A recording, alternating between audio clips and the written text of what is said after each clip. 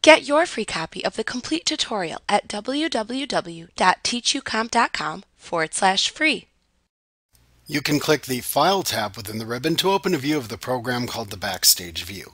In Backstage View, you can perform all of your file management operations. This includes performing functions such as saving your file, opening an existing file, or creating a new file. When you click the File tab within the ribbon, you will no longer see the contents of the file that you are working on, but rather you will see the Backstage view of your file. The commands that are shown at the left side of the view are the file management commands that are available for your program. When you click a command within the left side of the screen, you will see additional options for the selected command appear to the right within the Backstage view or in a pop-up window. You can then make additional selections in the new section as needed. For example, to create a new presentation, click the New command and then select the desired presentation template to use from the listing shown to the right in the Backstage view.